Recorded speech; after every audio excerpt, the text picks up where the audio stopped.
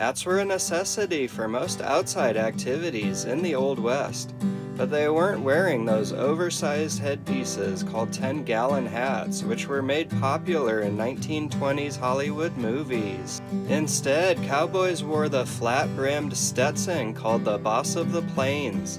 John Stetson himself noticed that the hats being worn in the plains were unsuitable for the weather. Many hats were made of straw, silk, fur, and wool, and were too hot in the summer, and absorbed and captured rain during the spring.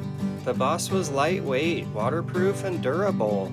The inside was insulated and could be used as a bucket of water for a horse, while the brim shed water and was wide enough to protect from the sun. The Boss retailed for $4.50, and that's about $74 in today's rate.